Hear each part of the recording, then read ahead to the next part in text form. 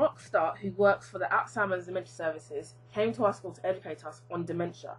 His presentation was very helpful as he educated us on all the barriers about dementia and how he helps people in Kent tackle their problem. He spoke about the BME people in Kent and how they find the dementia hard to adapt and how they always result to the modern traditional ways of tackling illnesses.